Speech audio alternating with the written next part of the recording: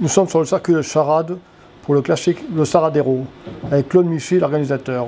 Bonjour Claude. Bonjour. Pouvez-vous nous dresser le bilan de cette deuxième édition?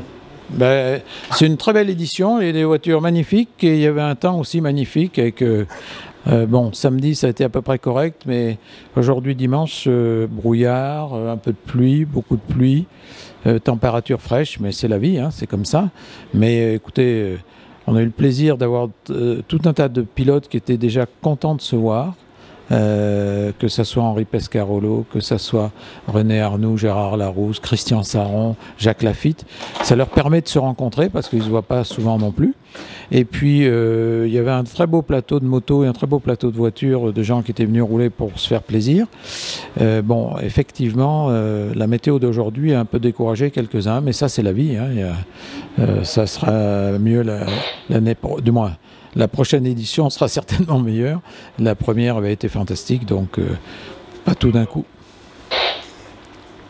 Malgré la pandémie du Covid-19, les participants et les visiteurs ont-ils répondu présents? Oui, si vous voulez, la vie est ainsi faite, c'est qu'il ne faut pas renoncer à organiser. On a eu la chance avec le préfet qui nous donne l'autorisation d'un certain nombre de spectateurs. Hier, c'était bien dans les clous. Aujourd'hui, c'est un peu moins bien, mais bon, la vie continue. Les mesures barrières vous ont-ils imposé des contraintes et des coûts supplémentaires? Oui, on a fait les choses qui sont demandées, hein, gel hydroalcoolique, prise de température, les choses traditionnelles.